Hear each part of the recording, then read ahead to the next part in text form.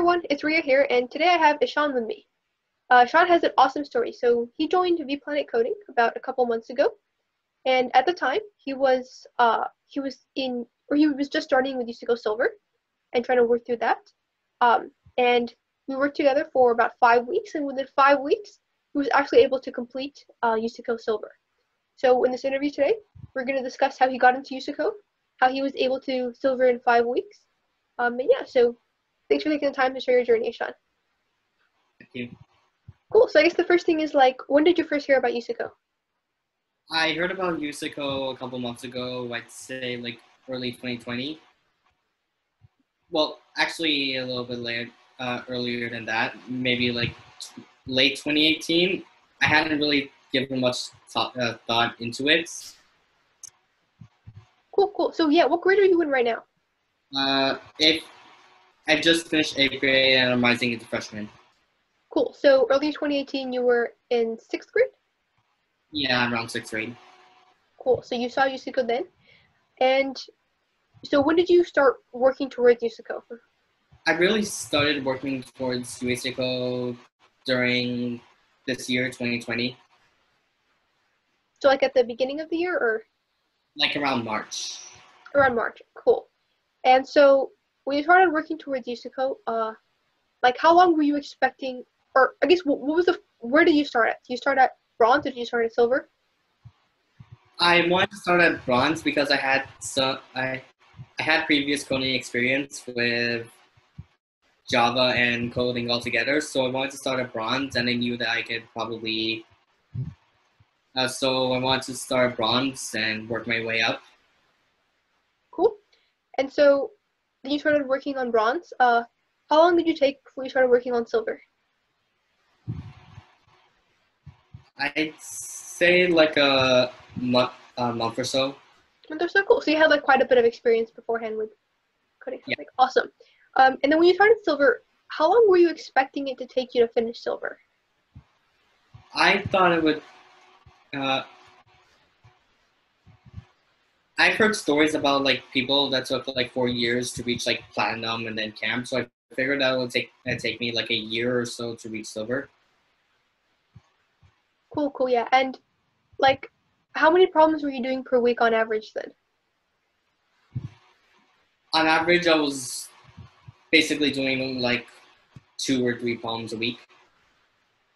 Cool. Yeah, and I guess around that time, I guess that was basically when I met you for the first time. So how did you find me first? Or did your parents find me? Yeah. Your parents found me? Cool. So then yeah, we sat down, we talked. And then why did you? So what why did you end up signing up with me? I signed up with you because the way you explained concepts, it was really easy for me to grasp and understand them, and so and the problems that you gave me, they were really challenging and helped me become a better code, become better at contest problem solving.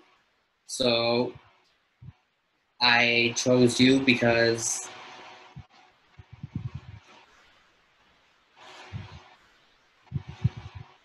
I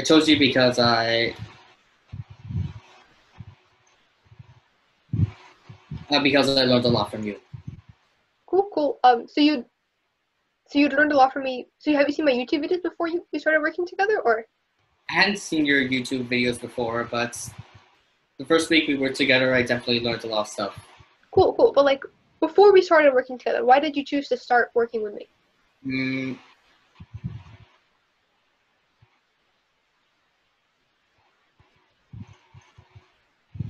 Was it because of the time frame or investment or? Cool. Like our first one-on-one meeting before we actually started the course. Awesome. Yeah. Cool. So it sounds like you basically, I was saying, it would take about 8 weeks to do a level, and yeah, you preferred that to a year, and yeah, that's at least I remember it. Cool. And so yeah, before, when you were just working on the bronze and silver problems, what was like the biggest thing that you were stuck on? The biggest thing I was stuck on was that I didn't really understand what stuff I was supposed to be learning in order to progress on to the next level. Like all the different problems, they seemed like almost alien to me because I didn't know like the proper strategies in place in order to solve each and one of them. Awesome, awesome. Uh, yeah, okay, cool. So now that we've worked together, right? And so I guess when we started working together, uh, we were doing problems and such, and you were saying that like you were able to understand concepts and everything, which is great. But where did you start to see like improvement? Like when was the first time you were like, oh my god, this is so cool that I was actually able to do this? I'd say like 2 weeks into the 2 weeks into the course, I was realizing I was able to do the problems at a faster and faster rate. So I was able to do like the first couple of days, it would take me around like an it would take me quite a long time, quite a bit of time just to solve two problems. But as I did more and more, I realized, hey, I can solve like three problems in 2 hours, and that really gives like a confidence boost. Awesome. And yeah, also the problems for the first 2 days are significantly easier than the problems 2 weeks in. So Yeah. it's also pretty cool. Um, awesome. So when we're working together, also like, and we were doing new concepts, what helps you understand them really well?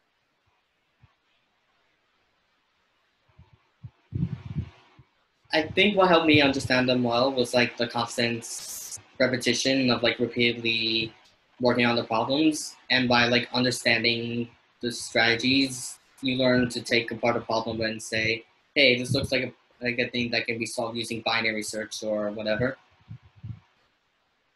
And I also learned that like runtime matters. Runtime matters, and so when I'm solving stuff, I don't just figure out how to solve it, but I try to figure out like if this way is efficient enough to run the program. Cool, yeah. So I think when we started working together, you already knew concepts like binary search, but it seemed more like you were just having a difficult time applying them to problems. Yeah. You just knew the concepts. Yeah. So, like, what would you recommend to someone else who is trying to learn how to apply concepts like binary search to problems? Just keep on practicing. If you can't figure out how, then use the solution and figure out how they use their methods to solve the problems. Cool, cool. Yeah, so cool. So we went through that. We went through other concepts too. And then once we finished going through all the silver curriculum, we started doing practice contests and contest strategy. So tell me a little bit about that. Have you done any practice contests before?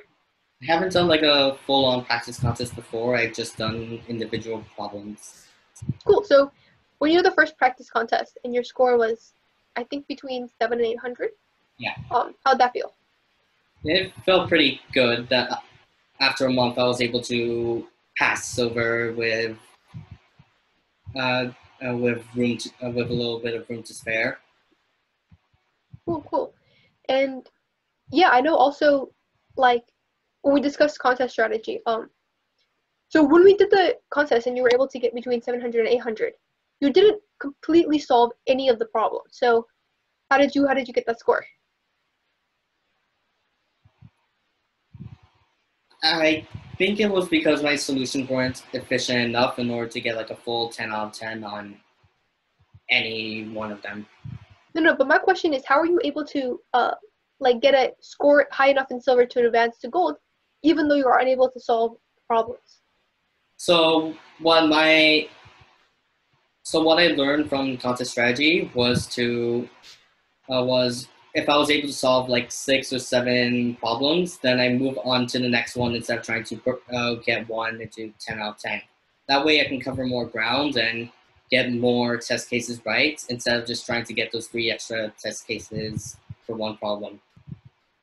Yeah, that's for sure. That's one of the big things that in contest strategy, like after the contest, you were able to solve some of those problems on your own that you weren't able to get in contest. But because in contest you have limited time, it's a matter of learning contest strategy to split it up and everything. Right. All right, cool. So yeah, for 5 weeks later, we were able to complete silver, which is fantastic. What are your next steps? What are you shooting for? I'm shooting for gold. Gold? Just making gold, or? So I've gotten silver now, and I'm gonna start training for gold and making sure that I'm definitely gonna make it to silver. Since the USACO contests are gonna be coming up in December, I'm gonna I'm gonna make sure I'll pass bronze and silver, and maybe if I practice enough, I'll get through to gold. And then I'll spend next year trying to get to platinum. Okay. Yeah, I'm gonna say again, I think you can do it quite a bit faster. I think it will take like about 8 more weeks to go from gold to platinum. So you probably wouldn't need a whole entire year later. It's doable by this December. But yeah.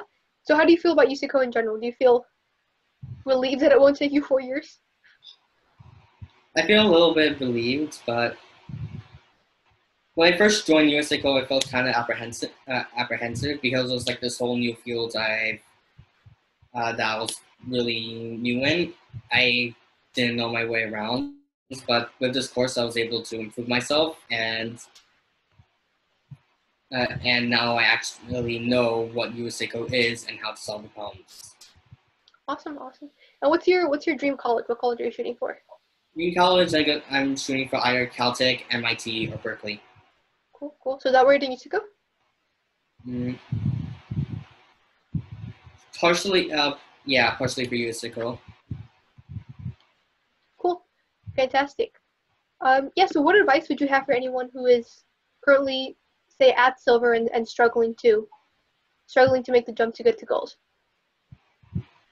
You're gonna need to practice, like figure out the strategy, figure out the kind of searches, sorts, like the kinds of things that the official guides use. Consult the official guides, figure out how they break down their solutions, and try to model your solutions after that. Learn the concepts and just practice enough solutions that you're able to break down each problem into what you're able to break down each problem into what kind of searches it wants, and then practice enough that you're able to do this quick enough in 4 hours. For sure. Yeah, I definitely agree. Getting 3 problems in 4 hours is very difficult. But getting 2 problems in 4 hours is more doable. But 2 is not even enough to advance. So it's like getting a balance. And also, I think what you were saying about the solution thing is not just learn what the solution is, but like how they came to it. Which I would totally agree with too. Right? If you can just solve the one problem, that's useless basically. But if you can figure out how the person came to that solution, and then that's basically where you improve. Right. I totally agree. Any more last comments? Don't give up on this. Even if you mess up on one contest, just improve, just improve and keep on attempting it as much as you can. For sure, yeah, I totally agree. I think I got like 233 on a silver contest after studying super hard, and I was just completely devastated. But then I completely changed the way I studied, based more around learning how to approach problems rather than what the solution is. And like within a month, I got back to 933 and made gold. So totally agree. All right, well, thank you, Ishaan, so much, and bye, everyone. Bye.